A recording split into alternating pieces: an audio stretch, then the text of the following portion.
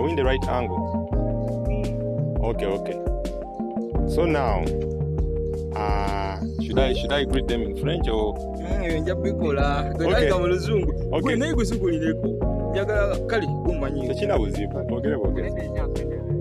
pas de problème. So, we welcome them, okay? The people who are viewing us.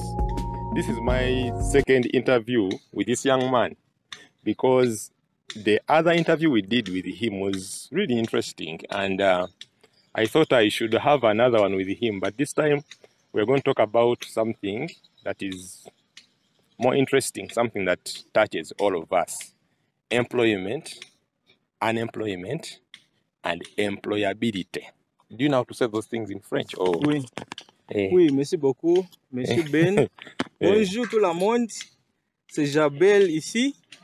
D'abord, je voudrais prendre cette opportunité de vous remercier pour d'avoir regardé la première vidéo que nous avons fait avec Monsieur Ben. Mais aussi, aujourd'hui, on va discuter sur un autre sujet très important, particulièrement dans le cadre des jeunesse. On va discuter pourquoi des personnes de jeunesse ne rencontrent pas les expectations, particulièrement dans les champs d'employement aujourd'hui. Vous pouvez aussi être partie de ces émissions. Vous pouvez nous envoyer vos commentaires, particulièrement dans la section de réponse. Oui, yes. Je pense que on y va. I hope they understood the French you used. Yeah? Oui. Anyway, okay, what we're going to say is about unemployment and employability. These are two words that are very, very related. Eh? So unemployment, employment, employability. A lot of young people here, we're in Makerere right now, Makerere University. A lot of, when are they graduating? Are they graduating very soon? Yeah, January. Okay, January, they are graduating. So we're going to have a very big number of graduates coming out of university. They are done, they have papers, but then are they employable? What does it mean to be employable? You know what it means to be employable? Okubera employable is to have the necessary requirements for a particular job, skills, whereby it is not only about your paper. Obimanyi moto, like, do you know it?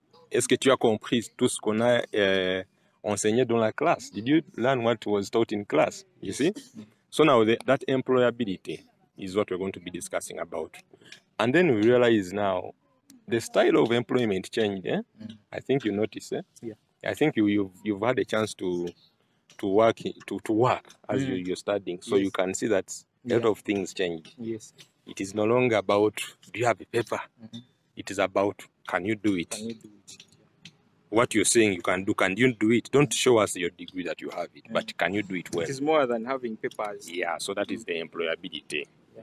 So now we are here, we are talking as the youth who are looking for jobs, because we are all still looking for jobs, for a way to settle down and have a future. So now this is something which is affecting all of us. But as we are talking about it, we need to know, we need to just share from our minds. Bichi, what is the problem? Why are many of our young people in Uganda unemployed? Why do you find, for example, at the airport in Entebbe, every day when you go there, you find that there's a group of young people who are going out of the country. Young girls in the same clothes, same over hijab, they are going to Saudi Arabia, to Dubai, all that. And there are some of them amongst those ones who are educated, they have degrees, they have diplomas, but then they somehow cannot find jobs here. And yet, Uganda is one of the most entrepreneurial, how do they say? One of the most entrepreneurial countries in the world. In the world. That means a lot of startups come up every day in Uganda. So that means that should mean that we have jobs, but then we don't have them. So where is the problem? Buzibu ki ekitulemesa okubeera nga tufuna emirimu oba nga tubeera employed. Kitegeera kubanga we are so enterprising here. It's like everyone has a small business somewhere. You see? So now we're going to be talking about that. Ndozo mulamu ogutegedde. Zimba okwo. Okay, particularly there are a number of issues. And for me, I'm going to start with number one, the mindset. The mindset is essentially, how someone thinks. Kati, in Uganda, you have a number of youth. Once they get into the job market, they expect it to be utopia. Like everything is perfect in the job market. And yet the reality is a little bit different from what they do think initially before joining the job market. For example, once someone finishes university, they expect they are going to land a job which is going to pay them 3 to 5 million per month. Yeah. But let us face the truth. I don't know of any employer who is willing to give a fresh university graduate 3 to 5 million without experience. So what they can offer is 300 to 400,000 a month. But you find, I've seen a number of youth who have turned down these opportunities, citing inefficiencies, that this money is not enough, to address their needs. This money, is too little, maybe to the cost of living. But they forget that the reason why they are offered this little money is to give them a platform to showcase their talents, their skills. And in the event when they impress their employers are going to be obliged to increase their salaries, even be promoted. But if you leave initially, are you going to achieve, or are you going to enjoy these privileges? So we have a mindset problem in Uganda. It's one of the biggest reasons why many youth are facing it rough, particularly in the world of the job market. So maybe you can add on from there. Okay, now for me, what I think about this mindset thing is that we have a lot of expectations. You get it? So when you're done with your university, you feel like you've struggled to get your papers. You are entitled to something good. But then we forget that building a career is like farming. You get it? So now, just like a farmer, the first period of time when you're doing your farming is you're watering, you're fertilizing, you're doing all that. So now, when you just enter the professional world as a newbie, as somebody who is just starting, you don't expect to get something very big. So what should you look at? There's some things that you have to look at. For example, you have to know that the first few years, maybe 3, they are not for you to make a lot of money, getting a lot of salary. But what are they for? Establishing yourself. Yeah, establishment, like growing those roots so that the roots can start growing in the ground. That means that you have to know how to build a network, So they say that, the problem with our job market here is there's too much nepotism. You get it? Too much nepotism. People are employing their family members and all that. But then the mistake they make is networking is the new nepotism. You get it? So if you know how to network, if you take networking seriously, you can land the jobs you want. Okay? Because now, like, the reality here in Uganda is you don't expect to apply anywhere as a stranger and then they give you a job. That is rare. So it has to go through connections. And not family member connections, but networking. Somebody calls you and says, Jabel, Kugonza, I heard you good at French. Can you really do this job? There is an opening somewhere. So it is through that network. So that mindset of trying to use the time when you just finished graduating to establish yourself through networking and all that stuff. Then to add on something there, Monsieur Ben, the youth are short-term minded individuals that they think about tomorrow, how am I going to get this? And they don't really consider that it takes a lot of time. So basically the youth should have this long-term mentality. And they should focus more on developing skills, because it is the skills which are paying, right? If you don't have skills, then you're not going to be paid. Even the experience alone matters. Even if they offer you to volunteer. And even if they are giving you less money, do that. So mindset change is one of the pertinent issues that perhaps in this country we should address. If the youth can change their mindset, particularly in the way that they look at the job market, they should stop looking at it as an utopia where everything is perfect. They should look at the job market as a phenomenon that presents its own challenges. Then think about how we are going to navigate those challenges, especially, but develop skills, be patient, because things that are built on a short-term basis do not last. That's why you need now to focus more on getting more experience, skilling yourself more, and also networking, as Ben is saying today. Today it's all about networking. If you don't have somebody a person who knows you personally and so on, then you may not reach where you're planning to go. Where you want to go. Yeah. Naturally, another thing is empisa. Empisa, yeah. The word empisa, how do you call it in English? Empisa. Are they morals or morals, discipline, a lot, ethics, and all that stuff. Empisa. You get it. And then how does this help? Being disciplined, it helps you with networking. Being a disciplined person, I think and also from your experience, the jobs you've gotten, you find that most of the times you're appreciated because of your behavior. Your discipline, small things like keeping time. You don't, even if you're very competent, but you don't keep time. Punctuality. You don't greet people. You go to a place, a workplace, and then you just pass by everyone, even if you're very, very intelligent and you know your stuff, but discipline. So you find a lot of people, you also see it.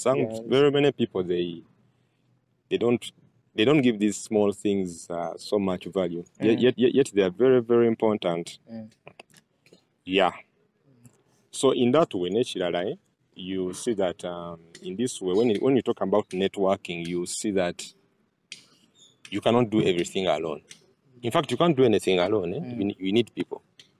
So we have a very strong need for people. We have to have that as a mindset. When you just finished your campus, you need people. Stay in touch with your friends, the people who you studied with, the people who are important. Stay in touch. Like trying to do things alone somehow makes things very, very hard, Now I've been looking for you. I wanted to talk to you about this topic. But even if I have the equipment, even if I have everything that is necessary and I'm alone, it is hard to do it. Yes, but then I need you. I need you so that we can have this discussion. Because we are having this big problem of employability. Yeah. Okay? Yeah. So, we go to our next point. That one is going to take us to yet another important aspect in this country, and that is the education system. So, there has been a debate over the years as to whether the current education system is sufficient enough in equipping the students and the learners the necessary skills that are needed in the job world. Monsieur Ben, you see, the common denominator is always this current education system in Uganda is more theoretical than practical. Yeah. I think that depends from where you're coming from. Yes. But for me particularly, I will say, I've also had voices actually calling upon government to overhaul the entire education system. On Monday, I was reading an article that appeared in the Observer by Professor Nyeko, a very respected man in education administration. He's talking about a lot of things, but I do agree with some of them, particularly when he talks about let us concentrate on imparting skills. Is this education system going to be able to produce a whole-rounded person who is going to be able to solve problems in the field of their work? The current education system, in my view, is more based on cramming, making money, passing exams. And for me, I don't believe that we should really base on what someone has done in the exams to promote them. Because many students have not been promoted because of exams. But people are just learning in order to cram. So education system in Uganda, it has been kind of monetarized. It's all about making money. Yeah. And at the end of the day, people are not getting the necessary skills that they do need. So in my view, I believe the education system has also played a very big part in the youth plight in this country, especially when it comes to the field of employment. You find someone has studied a practical course, but they have no idea whatsoever about the practicability of this course in the job market. If it is journalism, someone is learning about, camera theoretically. This person has never accessed a camera physically. So how is he going to do the photography? The practical side of the practical education. side. So I believe, I'm coming from a background of languages and probably history, we need to equip our students more with practical skills. Let us revise the current education system in this country so that we can be able to produce people who are going to be able to solve problems, practically, having skills. Let us also consider co-curricular skills. Let us consider music. Let us, equip these students with more skills than the theory. So I think it is changing now. They are trying to. The government is doing its best to change a few things. So now you can compare around right now the current status quo of the education compared to the one 10 years back. You see, some things have been changed. But you see, when you look at our education system right now, you will see that it is something which is colonial. It is a colonial system whereby Omuzungu, the white man, started this system because it needed workers. The system needed workers. So the way our system is, you can even see it, the way it looks like right now, it produces people who are going to work for someone. You get it? So it does not produce people who are going to solve a problem, like a serious problem in our society. So that is why when you're done with your university, the next thing is, who is going to hire me? You get it? Not what solution do I have? What am I going to solve? You see? So now, that is the mindset that needs to be changed. I want to come in also. You get it? I saw the current high school curriculum. I've seen a number of adjustments there. And you can see, high school. Secondary. Yeah, secondary. And what they are trying to do, they are trying to incorporate in more of practical orientation, in imparting those skills and knowledge to the students. They want to be more student-centered, which is okay, but I think we shall have to evaluate it with time to see how it is going to impact the job market. But going back to what Professor Nyeko was proposing, he talked about a number of things. He talks about merging the O and A level curriculums. In my view, I don't believe that will be sustainable. Then also he's talking about scrapping off senior 4 examinations. Then he's also talking about specializing at university. Now imagine, you have studied from senior 1 to senior 6. You have studied very many subjects, and now your area of specialization will be at university. For me, I think it should be the other way around. A student is learning 14 subjects at senior 1. For what? And at senior 5 and senior 6, they are going to only specialize in 3. At university, they are not specializing in anything. So I think there are a lot of inefficiencies in this education system. But I've seen there have also been some inroads being made, especially in the private sector. The private sector, they have understood that they need now to equip their learners, their students, with a more practical approach. And that's why you see they're investing more in imparting skills practically. Public universities are a little bit lagging behind. So I believe we should really not necessarily overhaul the education system, but we should make necessary adjustments. Look here, a few days ago, my professor called me.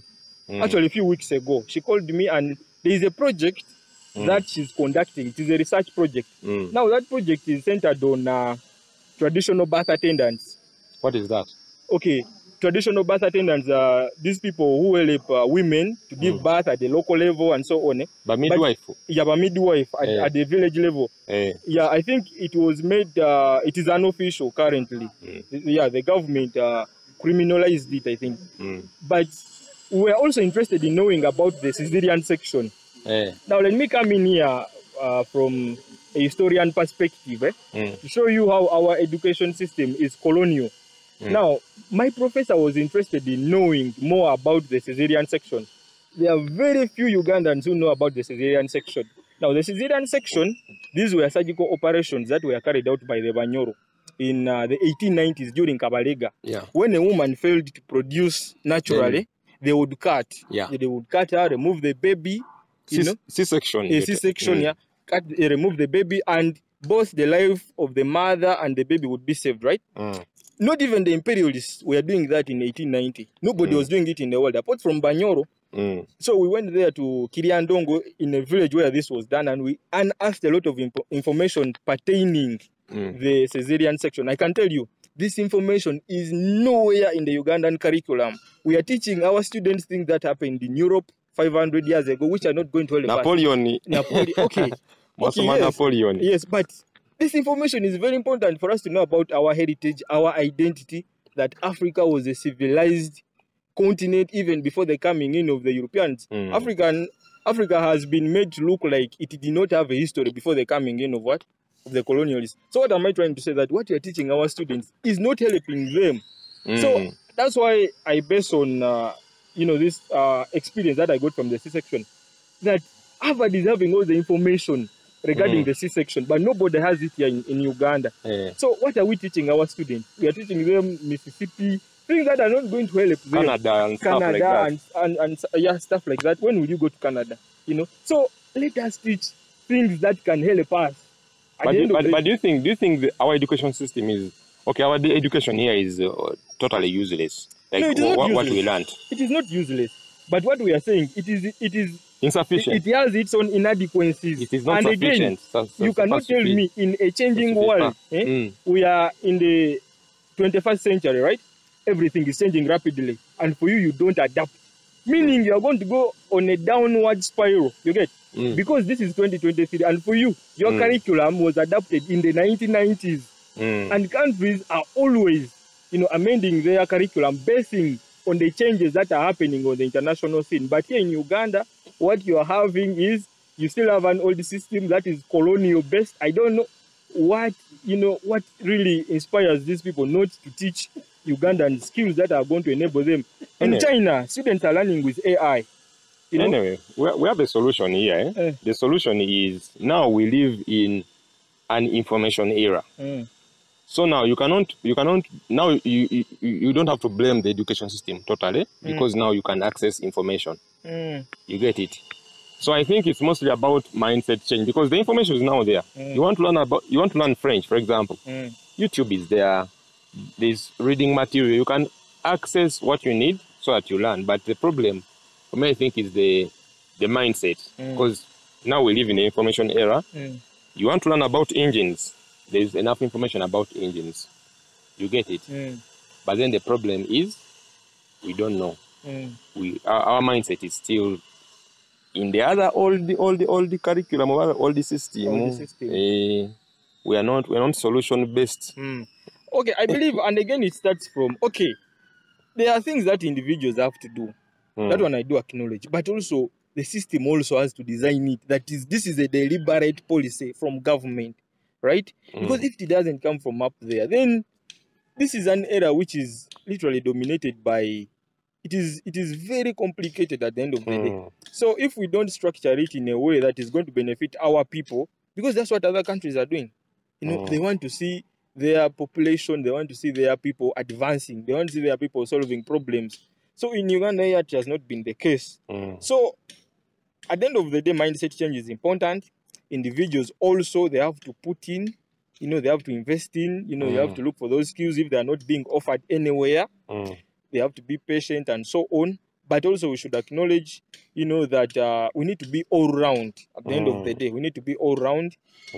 Just as Albert Einstein says it, that everyone is a genius, but if you judge a fish by its ability to climb a tree, then it will live all its life thinking that it is stupid. It is bizarre. Yeah, everyone has diverse capabilities. So the education system here should really look into that.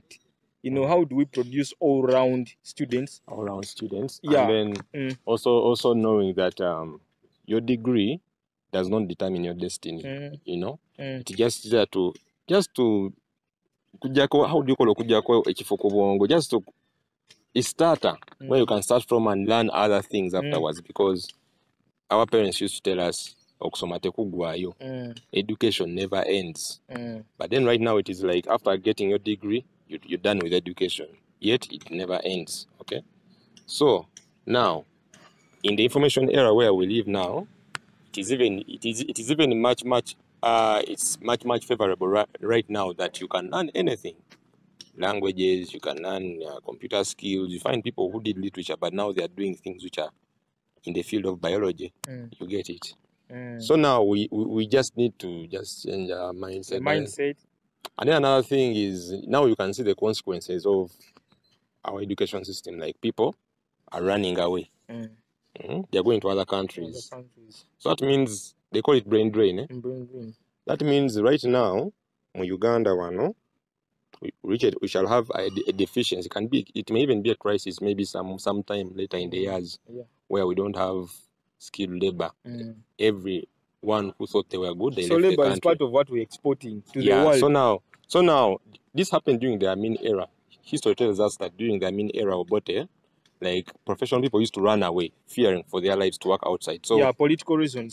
But today it is more socio-economic. You see. So now the same thing happened, whereby the richer time, where you have to import labor, and that will be expensive. So what should we do in order to keep our skilled labor? Because human resource is the best resource. But if we have our human resource running away leaving the country, then who is going to solve these problems? We have to address the reasons why they are leaving the country. It is a very huge debate. But Jabel, we may not finish it. We may have to do another video. We shall start from there next time. But I was lucky. I got a chance to find you here so that we can just have a talk. Right, Chinkoze bulungi nnyo. Je suis content de t'avoir rencontré ici. Oui. Parce que tu es occupé, tu es toujours là dans le club de français avec tes amis là. Oui. Mais c'est un grand plaisir. It's a pleasure to have been able to discuss this, and we are going to discuss even more. Oui, merci beaucoup, Monsieur Ben, de m'avoir pour une autre fois. Et j'espérais qu'il y aura une autre occasion où nous allons discuter pour l'autre sujet qui concerne les personnes jeunesse. Oui, merci beaucoup pour cette opportunité. Oui. No, wait.